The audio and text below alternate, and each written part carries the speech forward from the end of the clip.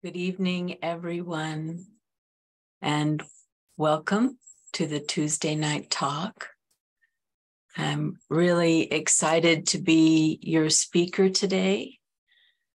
I love this topic. It's an unusual topic, vitamin D for the soul. And my name is Elizabeth Padilla. I'm a resident teacher here at the Anubhuti Meditation and Retreat Center.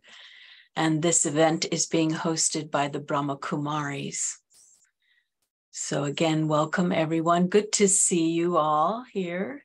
I'd love to see you, so please feel free to turn on your camera.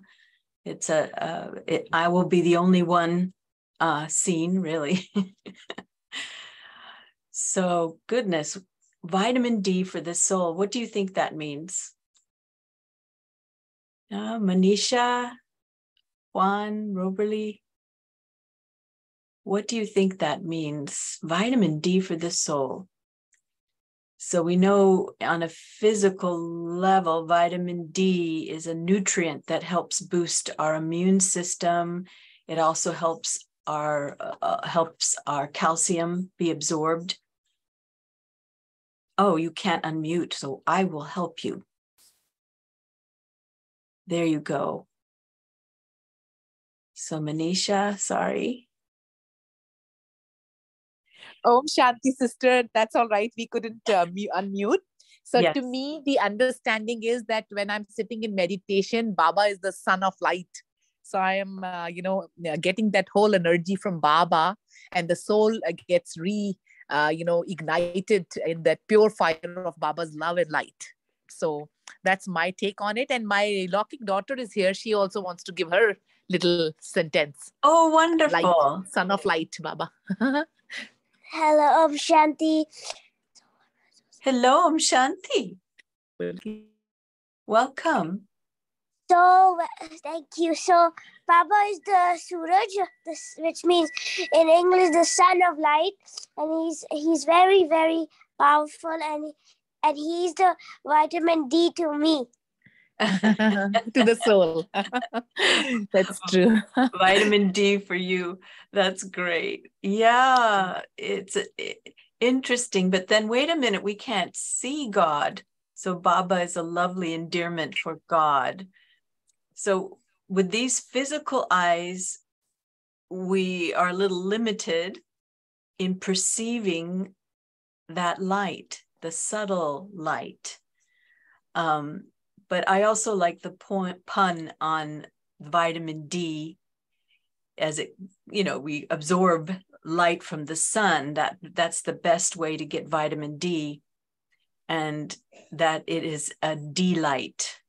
And so to pick up that subtle light, that subtle resonance, if we are happy, if our mode or mood is at a higher frequency or vibrational level, then we're more receptive to this subtle yet very powerful light. So let's look at this. How can we absorb more of this vitamin D? And it's interesting. I'm going to approach it first on the givens that we observe with our senses, with our eyes, with our ears, with our touch, also with what information science can give us, and understanding the beauty of light and also the contrast of darkness. So if we think about it, we're actually taking a journey inward to be sensitive to this divine presence, to this divine light. But first, let's look at our own experience, or I could say in-experience, how we see things from the inside out. So if we're not familiar I mean, most of us here are meditators. But if we're not familiar with that inner world, that voice within, and just simply being aware of that dialogue that goes on in my head, in my mind, that conversation that I have with myself. So what is the quality? What is the vibrations that type of patter or conversation with the self is? Am I hard on myself? Am I a good friend to myself? Am I kind in my thoughts to others? Am I resourceful in the sense limited in expanding on thoughts, meaning that I don't go on and on about maybe the past or a mistake that I made, and I would be hard on myself. So that would bring more of that darkness, or the inability to be able to be sensitive to a lighter disposition or lighter frequency. So if my disposition is heavy or dark, it's hard to see. It's hard to experience that divine presence. So we want to be able, I'm going to share with you, I prepared a little PowerPoint for you all. And so I'm going to share.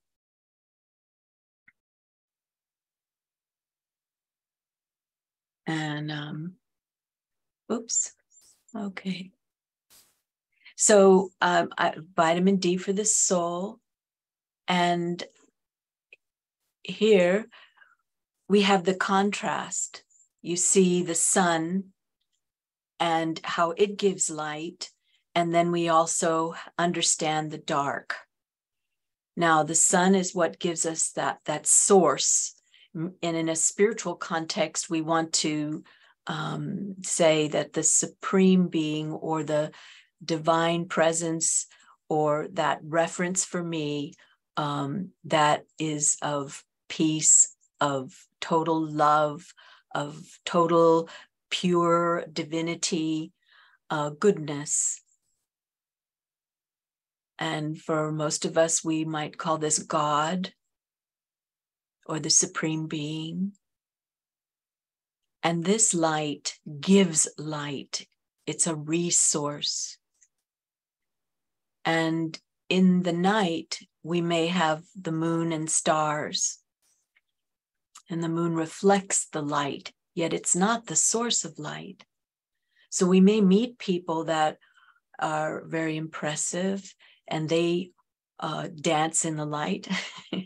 They have a connection and they can be guides to the light, but then they are not the source. They are not the direct connection to that sunlight, to that light of the supreme being. So I want to have my own connection and to be sensitive to that. And we do have it. We already have it. But is it constant? Am I able to tap in and then sustain that experience? So let's look inward. How do we navigate?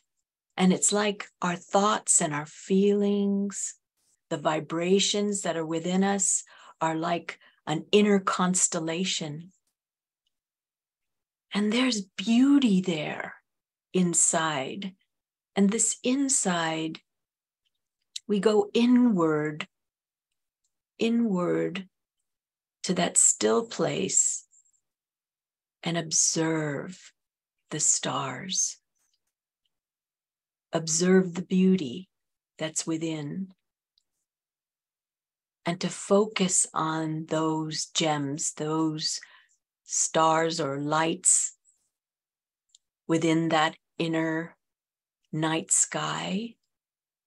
It may be unknown. I haven't spent much time. I don't know if you've ever seen a full lit sky like this image here, it is amazing. You can't believe how many stars are in the sky when you get away from all the light pollution of the city and perhaps find yourself in this beautiful place without the clouds and see the stars.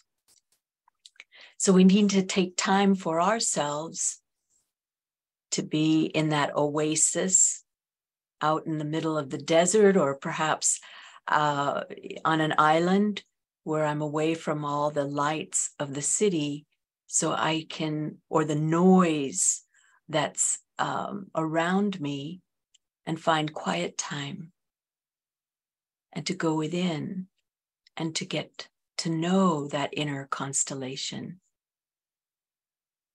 In the old days, we used to navigate by the stars. The sailors, they did have, compasses, but to be out in the ocean, you need to be able to navigate. So they would have a North Star, or the people that would travel in the desert in the Middle East or in Africa, and you're traveling by camel. And how do you navigate? They would wait till the night. It would be too hot during the day, and they'd wait for the night sky to navigate with the stars, and they would have that North Star to guide them. And so inside of us, there is that what I'm calling North Star, is that in to the divine, my personal connection. And it can be through one of our virtues, one of our qualities. It's usually that love link, because where there's love, there's no fear. Where there's love, there is no fear. And when I'm in an unknown territory, and I've lost that navigation of that heart sense, that inner heart sense, that intuition, then I can become afraid. It's an unknown territory. So to get to know oneself and the types of thoughts that I entertain, and to be friends with myself, and to begin to nourish and stay in the light. So let's look at now frequencies. Okay, now let's look at the outside world for a moment, because this is our day-to-day, and we're understanding vibrations here. And so I'm just offering some of these terms that give a value to a higher frequency. And this frequency is very subtle. And in Ayurvedic terms, they call it Sato Pradhan, or Sato energy. It's very elevated, subtle. It brings clarity. It's very pure, authentic. It's where I feel centered and calm. And as the sailors know, when there's calm waters, there's easy sailing. Also, I can see to the bottom of this lake or water. And also I can see the world around me in that Sato vibration, that high frequency. So I can understand myself. I can also see the world as it is. And also I can tune in to that subtle frequency of that North Star of the Supreme Being. And then the Rajo energy is more vibrant. It's necessary. It helps us to be energized, to get things done. But it can also be turbulent and wild. And Then in the Tamo, it's a little more bass and I can be stuck.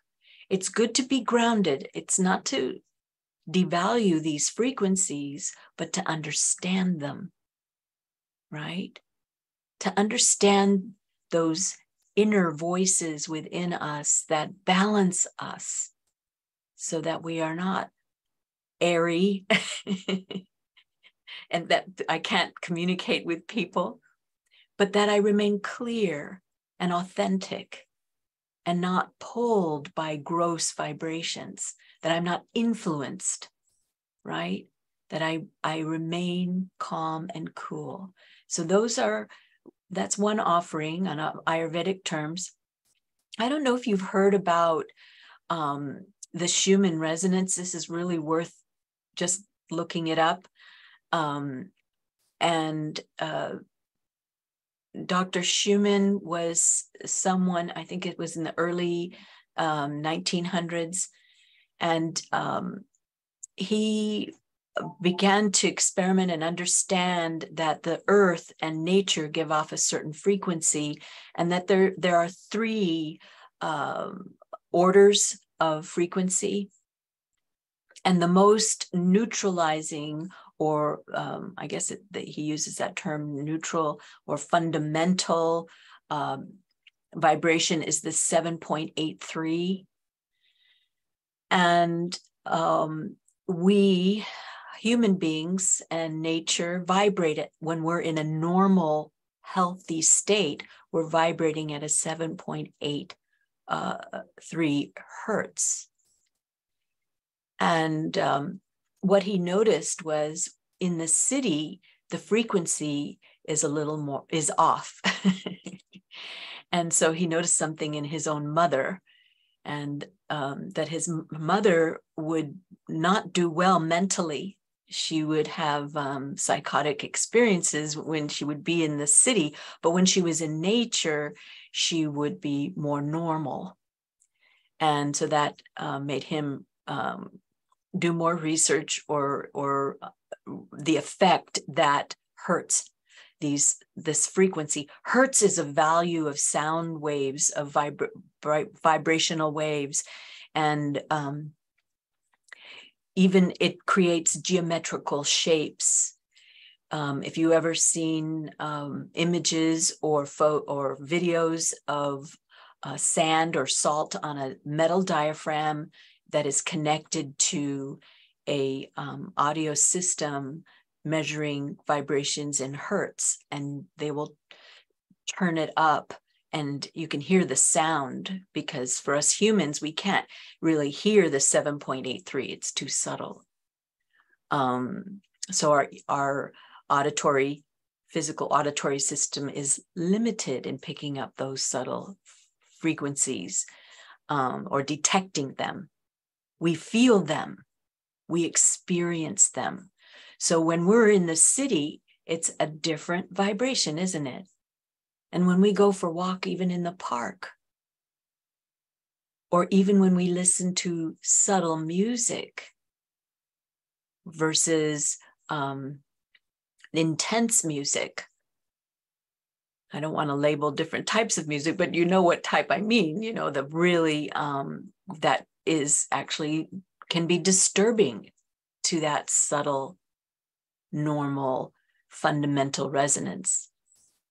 And then another way that we measure frequencies, and you know about this, of brain waves, and about the electroencephalograph, that they connect to your head, and you'll see all these little, it's like a little web cap with these little modules that will be strategically placed on your head to pick up brain frequencies.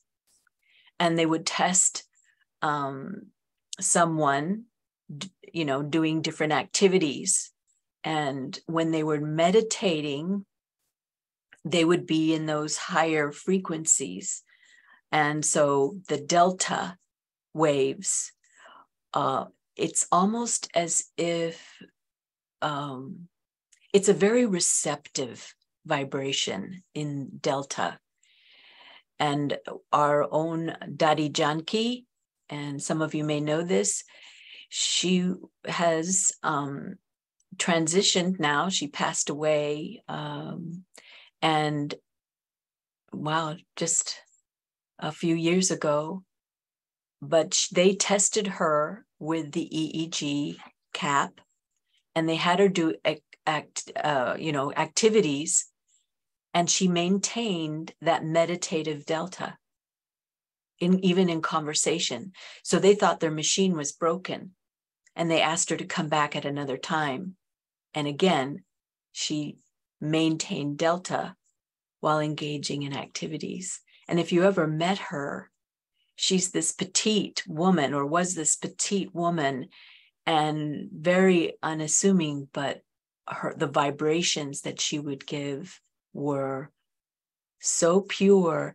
And they weren't, they wouldn't try to reel you in vibrations. They were bestower vibrations, really pure. And though when you're in a delta, I understand that also your innate quotient is heightened, your IQ. So your bandwidth, they have this term in bandwidth in internet, but your physical or mental capacity is broadened. And so you can remember easily, you can, you can access data. And then you have the theta, which, as you can see, is, again, they'll say meditative, or you're kind of half asleep. And then you're relaxed alpha, and then you're engaged beta. And you can see these diagrams. Well, they'll show the frequency of each of these. So this is basically how science has been able to allow us to understand what we can't see or sense in the world around us. And we want to be able to navigate through our feelings, navigate with our thoughts.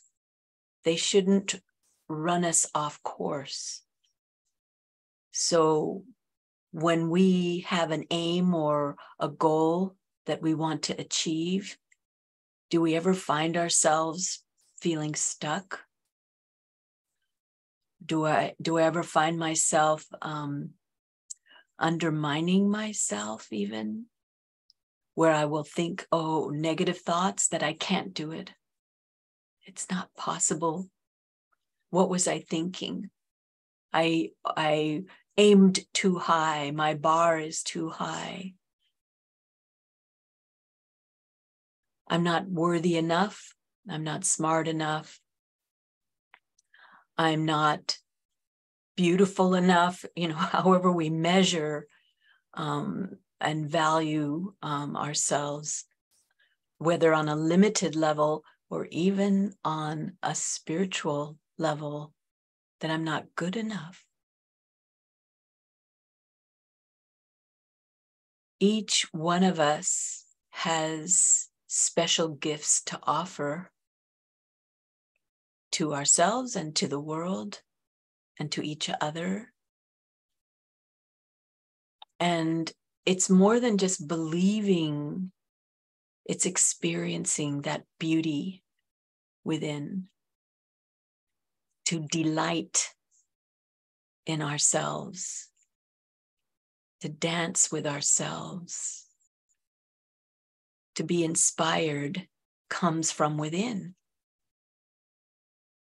It's an inspiration. It's not an outspiration. But I become inspired, motivated. I have a sense of purpose. I have to, in order to let God in, to let the light in, I have to open myself. I have to open the windows, open the curtains, let the fresh air in, let the light in. And it's vulnerable I feel vulnerable.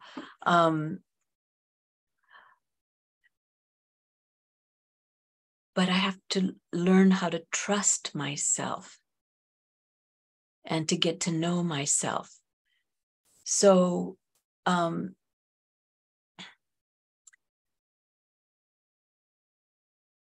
when we think of a house, and it's also a metaphor used for the psyche, we want to open the windows and the doors to let the light in. It's very healthy.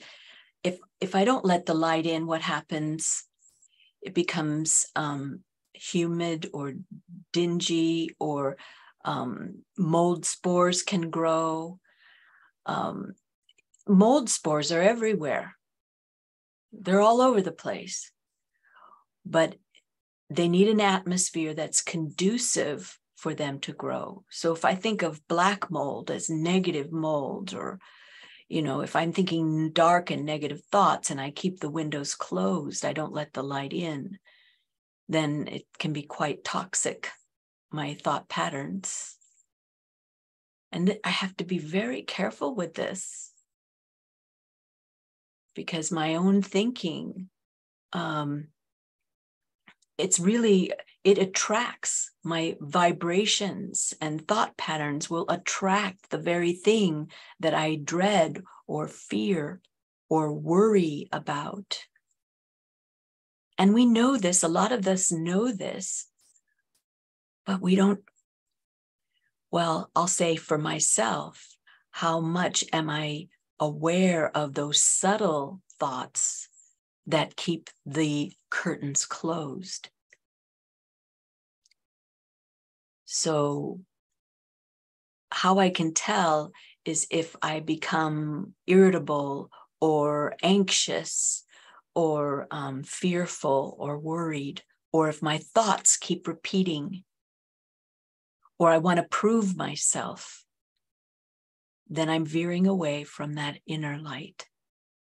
I'm navigating away from that sensitivity to the sun. When I'm able to tune in to that divine light, it's when I see that beauty within the soul, when I experience my own beauty, my own goodness, then it's as if it attracts this higher frequency of the Supreme Being. And I just need to meet the divine halfway. I'm tuning into that subtler frequency, and the Supreme Being will meet me there and lift the soul to that higher vibrational level and empower the soul. And in my experience, you will never be the same. But of course, the beauty of this is I need to make effort to sustain that connection with the light. So I don't want to block the light. I don't want to entertain negative thinking, and also not to, if I have any resentment or anger towards anyone, guess what? It will block the light. And, if I resist or I run away, it will follow me. Right? Whatever I resist, it will nag at me. It will persist. Whatever I struggle with. So how do I handle that? How do I face those situations? And you've heard these sayings like, what's in the way is the way. And I like this other lovely saying that whatever I want in the world, maybe I want respect, maybe I want love, maybe I want clarity, Maybe I even want divinity. Maybe I just want to be happy. And I look outside of myself for that experience. But whatever it is that I desire for, I need to become that. I need to experience, or again, experience the beauty and be loveful, joyful. And the best way to do that is to exercise. So we have our vitamin D, and we also have a good exercise, and that is to make amends, to not resist opportunity, to make friends, to forgive, to let go. I know if I'm spinning my wheels and I'm repeating this, like, what were they thinking? Don't they know what I'm going through? You know, when we're trying to justify or prove ourselves, it doesn't work, does it? It doesn't work. I just get deeper and deeper in these fixated cycles of negative thinking. But to get out of that wheel, I begin to see that I already have those things that I need, the quality and experience of that inner joy, that love, and to love others, to give. If I want abundance, to give. Open those curtains, open the doors, invite them in. Now, I want to be careful. Perhaps it's not safe to invite someone into your circle, or you're ready to work with someone, or, you know, but I can send vibrations and to forgive them, to love them, to send them good wishes and wish them well.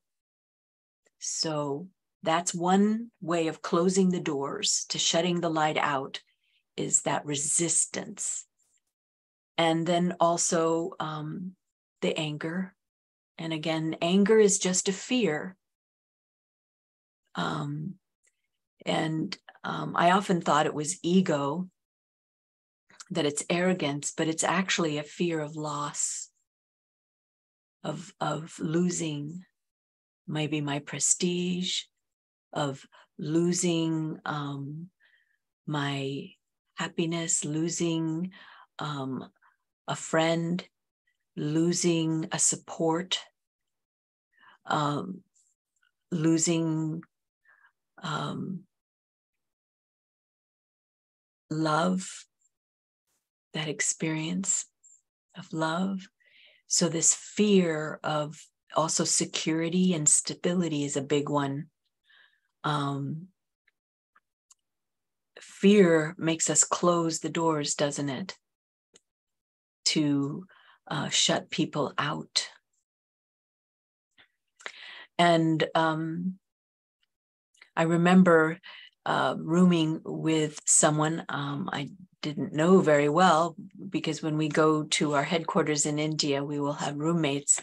And I remember this one person became very disturbed because someone had moved their shampoo, and she got really upset that it wasn't in the same place where she had put it in the bathroom on the windowsill. So, but then after some time, I realized that it was her fear of not having control of her environment. But of course, it was on an external level. And so then I began to understand that anger is a symptom of a fear, the lack of love, the lack of light. So how do I eradicate fear? How do I get rid of fear?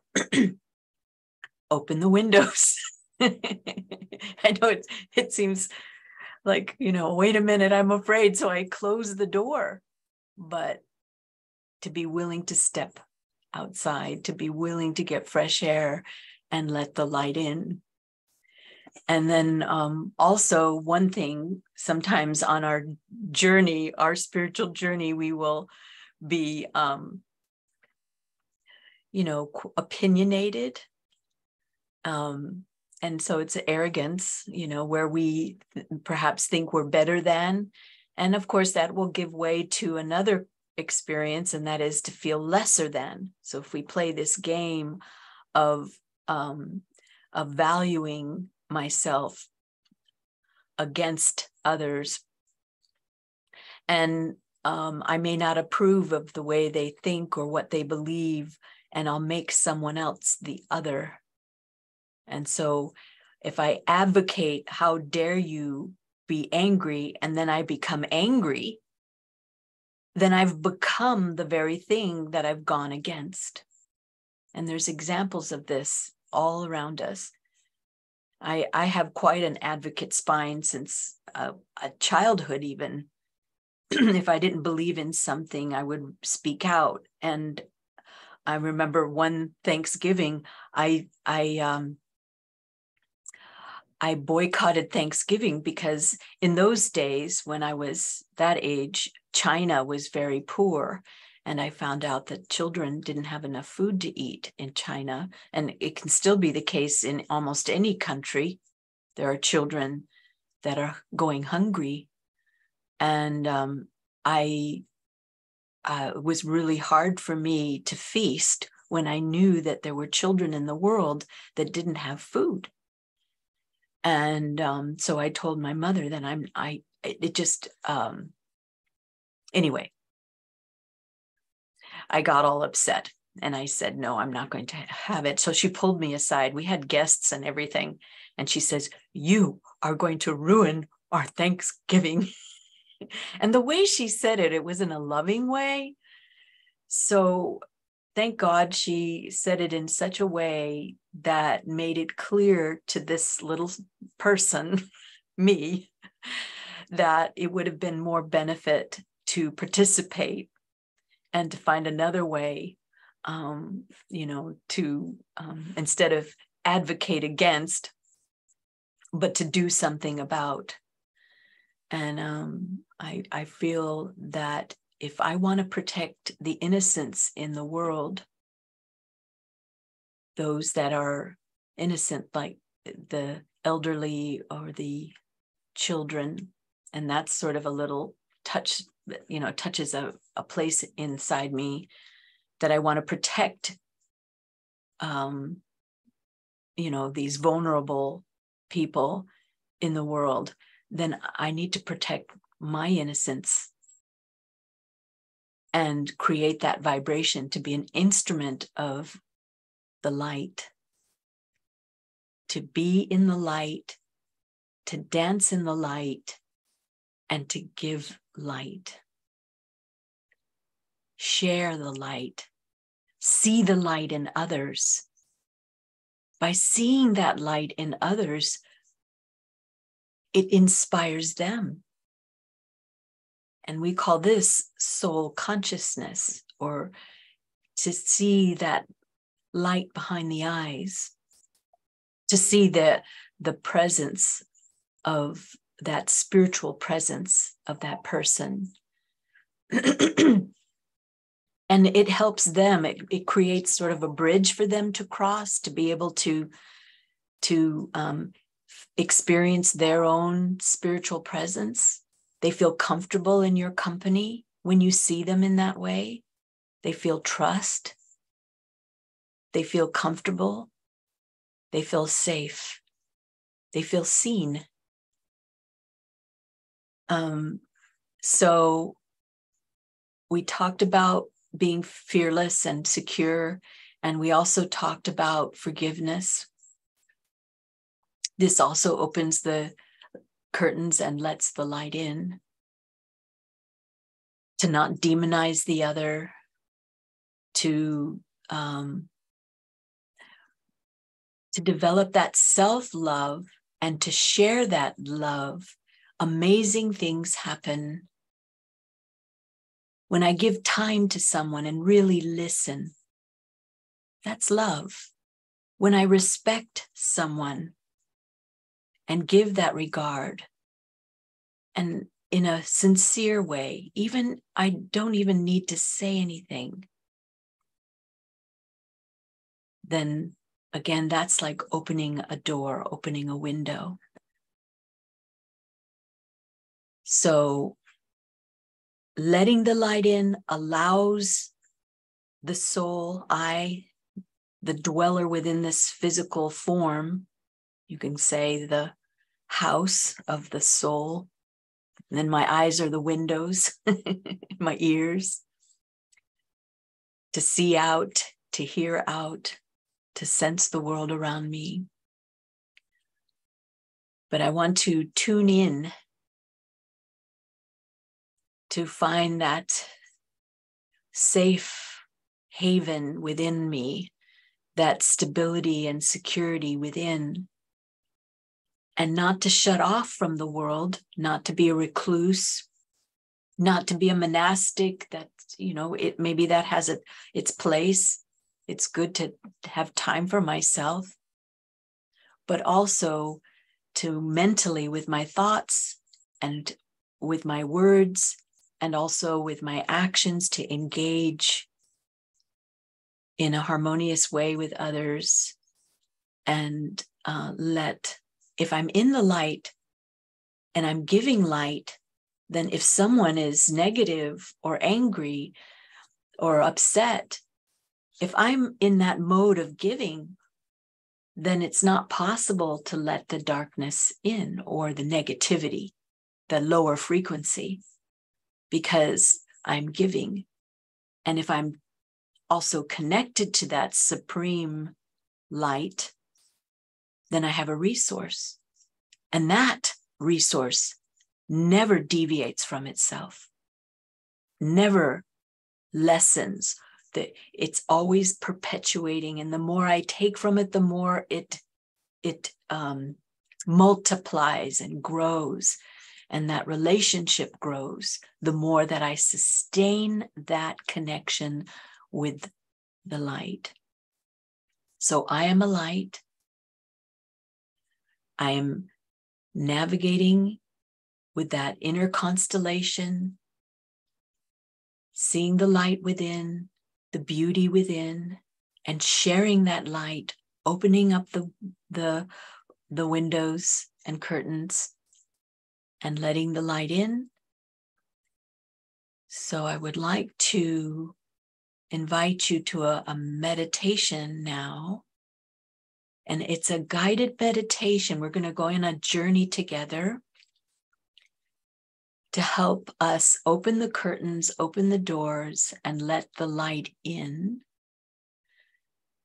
So find a nice, comfortable place where you are. And if you're doing anything else, put it down. This time is for you. So if you have a cell phone or you're sewing or eating or whatever, doing the dishes, let's put that down and find a nice, comfortable place to sit. And even if you're amongst other people in the room, it's perfect, fine. We'll create such a lovely vibration together that it will create a nice atmosphere where you are sitting personally. So let's take a nice deep breath in.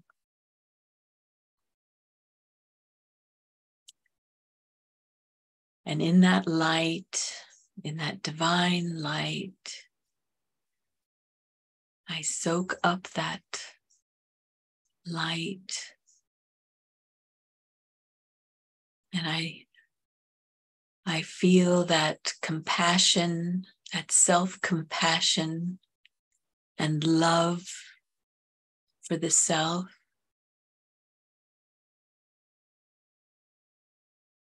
With each breath, I let go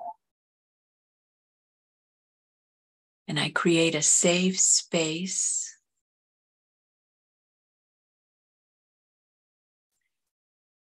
I feel complete love and acceptance for the self.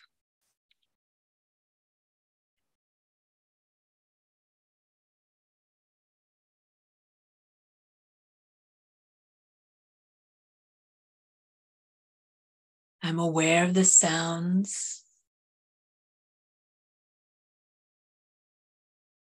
I'm even aware of my own heartbeat.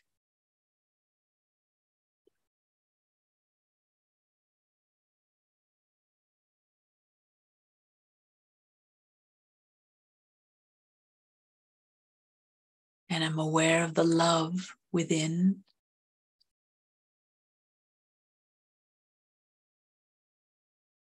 And I totally accept myself as I am. And I accept where I am.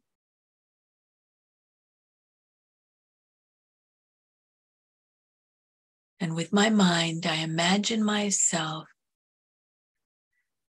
in a beautiful garden.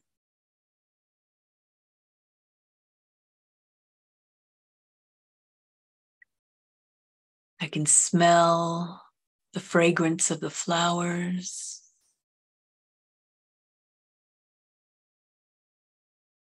Perhaps I hear birds.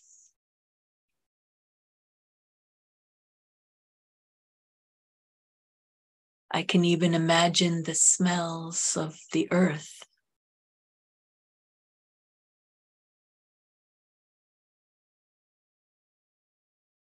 Perhaps I feel a cool breeze and the warmth of the sun on my back. As I walk through this beautiful garden,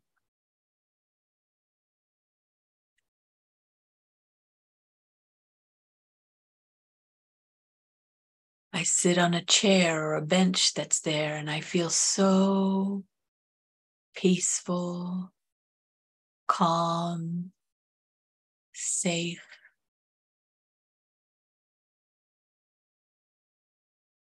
I relax. I let go. And I breathe.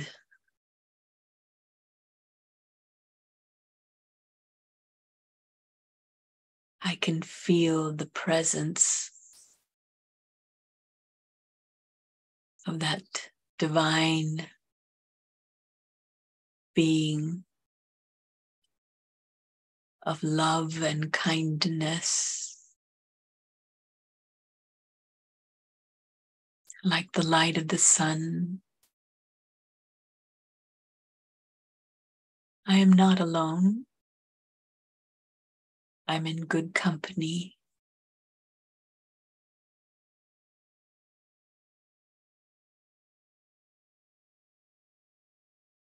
And I notice that there's a house, a beautiful house.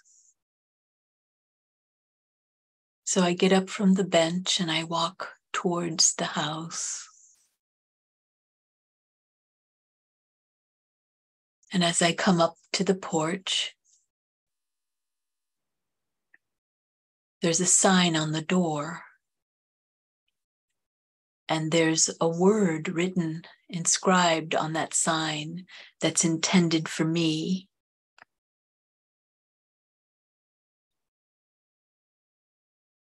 What does that sign say?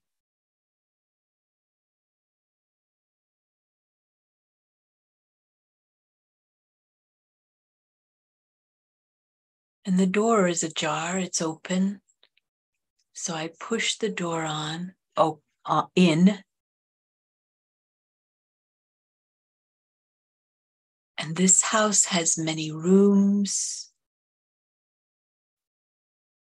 There's a beautiful living area with a fireplace.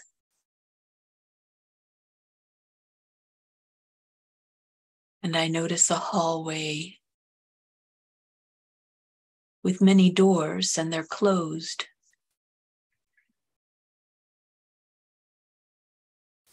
And I walk down the hallway and I'm drawn to one of the doors.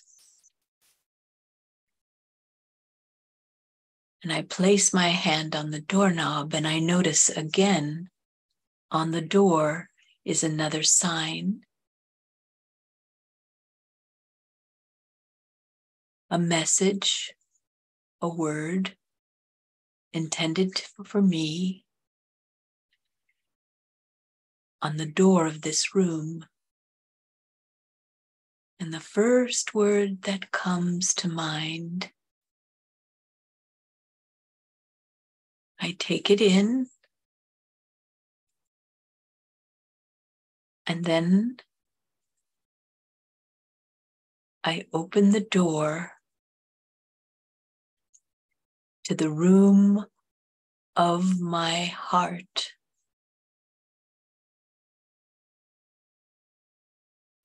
And in this room, I haven't been for a long time. Perhaps I've even avoided this room. But now I'm ready to see what's in it, what's inside this room. And the room is dark. There's something still unresolved in this room of the heart.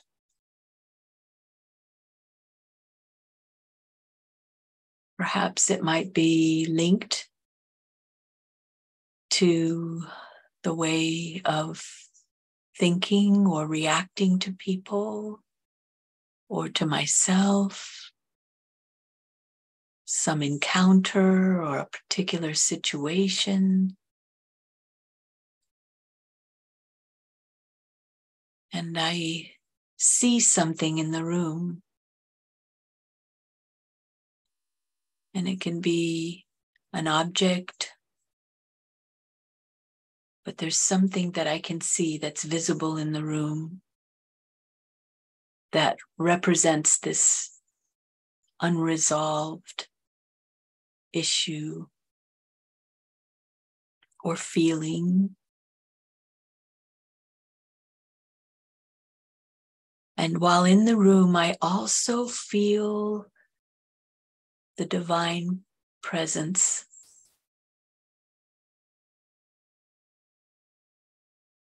Even though the room may feel dark or musty or even cold, I am in the light with this divine presence.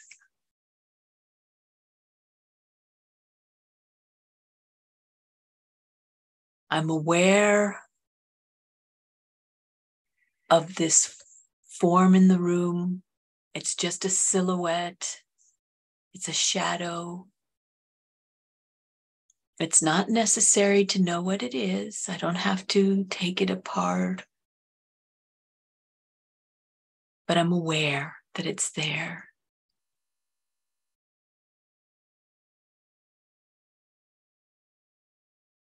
It's just something that I might be holding on to, that I'm ready to let go.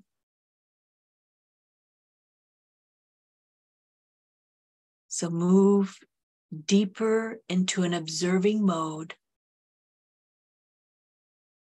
And with love, holding God's hand, you're ready to turn on the lights. You switch on the light, and the room is huge.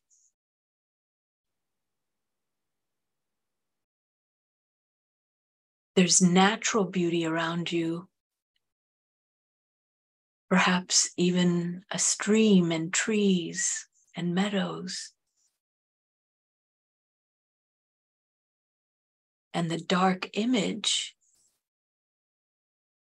is dwarfed in this place. It's insignificant in comparison to the beauty that is in this room.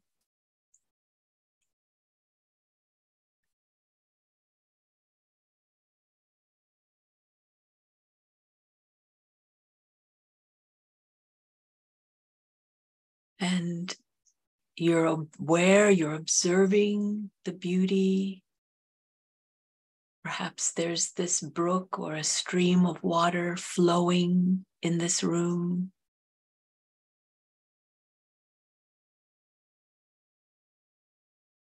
And you find peace.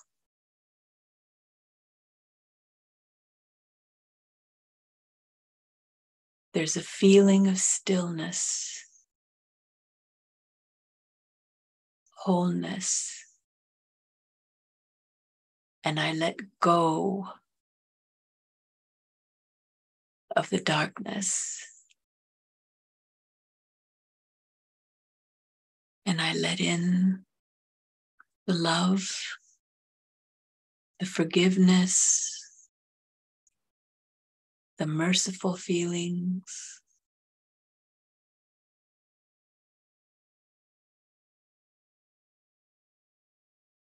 And then I leave the room. I walk the hallway.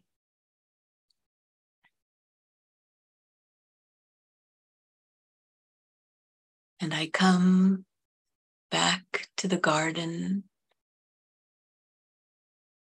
And in the garden, there's another sign. And this sign has a word on it intended for me. What's the first word that comes to mind as you come back to the garden?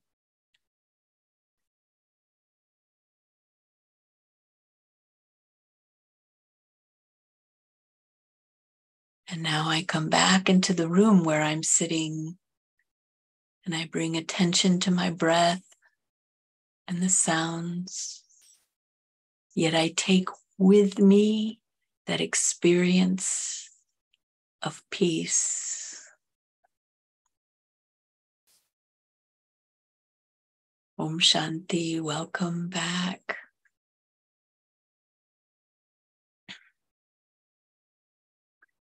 So how is that experience for you?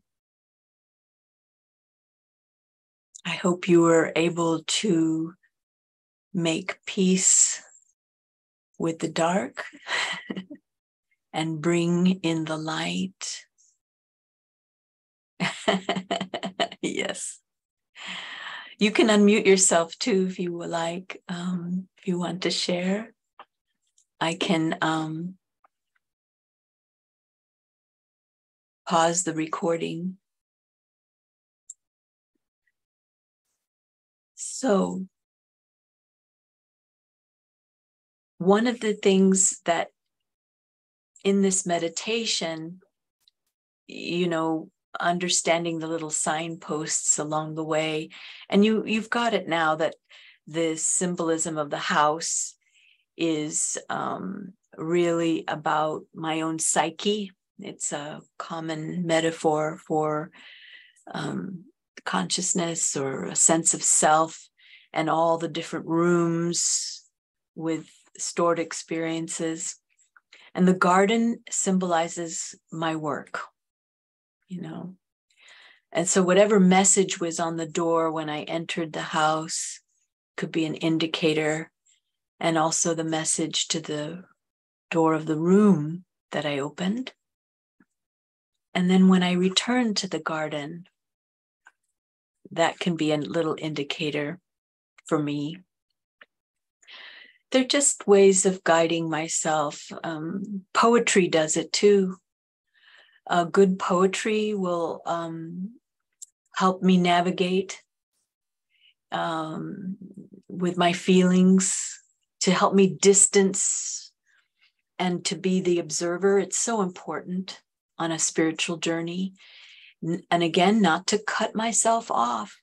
It's to be in a healthy observer mode. So I'm not easily triggered, that I can still remain receptive to the situation, to the needs of others, and receptive to what my real needs are.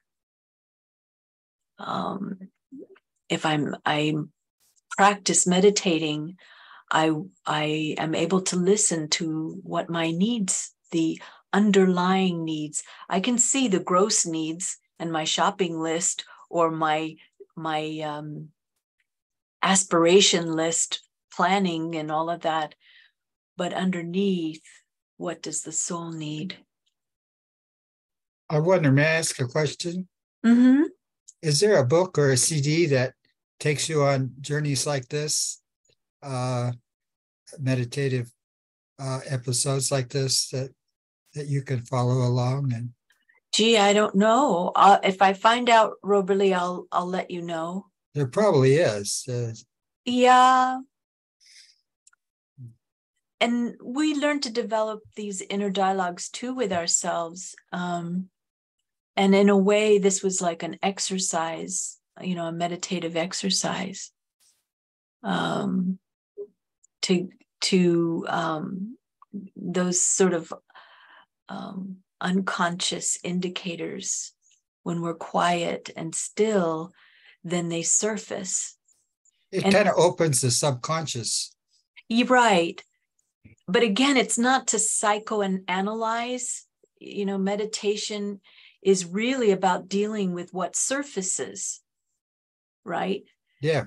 Mm-hmm. And what the beauty of meditation is, it heals, right?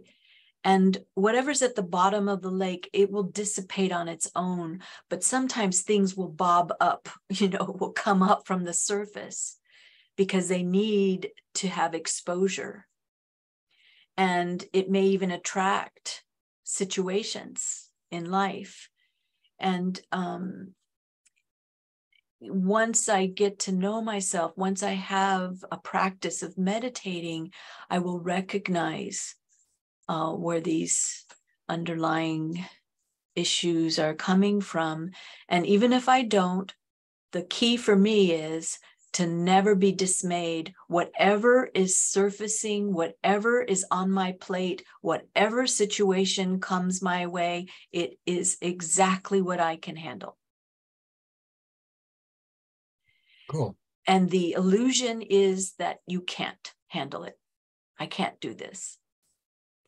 And this illusion or negative thought is what cuts me off from my power. My spiritual sense of self is really true power and power, stability, strength, inner strength, to be able to change oneself, to be able to transform and to grow, to develop, to be skillful, and to shine. So a lot of these obstacles that come, they're coming so that they can be released. And it will all, when you look back at the challenges you go through, it's always, you can even laugh at them when you look back. You'll go, oh yeah, that was good. If that didn't happen, I wouldn't be where I am today. But when we were going through it, it felt pretty, intimidating, the situation. Most people agree with me on that. So those obstacles can be doors to open. Yes, exactly. And rooms to enter. Yeah, but not to get stuck in rooms. And so that's why I was sort of saying it's not psychoanalysts, so we get stuck in these places. We just need to bring the light in, and the mold will dissolve on its own. Or like turning on the light gave perspective that each and every one of us is so abundant with beauty and skills and qualities and virtues, just abundant. And when we have these little accomplishments in the world, we keep thinking, oh, wow, that was a great adrenaline rush. That I want more of that. But we don't realize it's just the surface. And so it touches a little bit of those qualities. I feel loved, or I feel peaceful, or what. It's limited. It's fleeting. But when I meditate And when life situations happen, and I come from this contemplative perspective as the observer, as being receptive, and then proactive, I will have a positive return, because then I'll have a better influence on the situation, even when the situation seems it's bigger than what I can handle, especially when it's bigger than I think I can handle. And then when you pass through it, you get such insights, and that will actually help resolve many other little stones along the way, tripping stones, I call them, trip ups. And when you resolve one, it's like it resolves all the others. We have one weakness, one aspect of darkness that we have to shed light on. And it's this, it keeps repeating, it keeps surfacing, but with a different guise, in a different situation. But it's usually this one little trigger that the soul will have. And we have abundant of light, abundant of beauty, like the inner constellation. I love that metaphor, that inside us is a whole universe, an inverse, Really good to know. Yeah, and it's I love the spiritual journey, and why make life difficult, and the only thing in my way is the dark. It's my own self. No one can make me do anything, say anything, or feel anything unless I let them.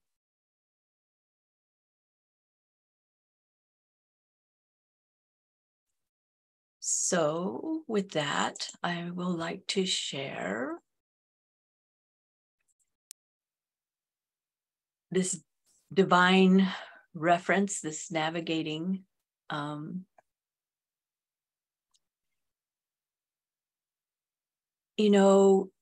You see this boat and the waters are calm, and you can even see the stars by looking in the depths. You just feel so connected. When I call it this ping feeling, where you just feel centered, you feel a sense of yourself, but you also feel the beauty of connecting with others, and also the beauty of nature and of the divine. And I call this the little A+B. You see here this formula. You probably picked up that I like science and spirituality, and my goal as a spiritual practitioner, as an experimenter, is I want what's real. And it's unknown, we're not used to going inside. And when I feel God's presence and I have that connection, it's so beautiful, so intimate, so powerful. But how do I know it's real? How do I know that by connecting with this presence that I can change my life, and that it actually is influencing me and making me strong? And that's when I add C. So this is a bit, it's in its own kind of world, but I need to test it, put it to the test, and to bring that relationship, that vibration of being in the light into the cycles of change.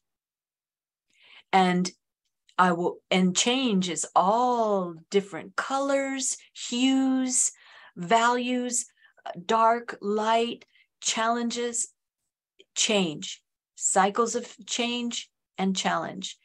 And so bringing that relationship within that cycle of change so that I begin to affect that cycle, so that instead of a negative trend, I make it a positive, virtuous, uplifting,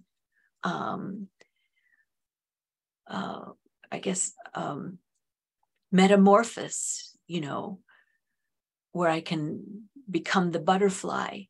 And so D is the desired result, your destiny. And today it's vitamin D. So divine reference and also destiny, that how it affects your destiny. Also D, vitamin D means your diet.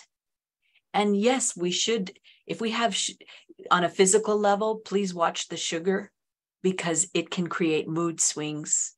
And anything that we consume, it will affect the body. So being sensitive to that, but also the type of vibrations that I entertain in thoughts, in feelings, and to, just as Roberly, you were saying, how can I do more of these kinds of meditation? Well, great. Let's be creative. Create your own journey, your own commentary, where you can uncover and discover, the beauty within, and also to realize how these little blocks that get in the way, these dark forms, these hard places, how they're really things that can be resolved. Some dissolve, and some need light shed on them to be resolved. And time and God, those are the things. And so developing a daily diet of positive thoughts, create a commentary in your meditation that's going to fuel you and inspire you, and then to dance. Really, even physically, find a song you like, and even when it's by yourself, to do something on your own. Go for a walk by yourself, go on a vacation trip with yourself, or even if you go with someone, to have that quiet time and just dance in delight. So thank you, everyone.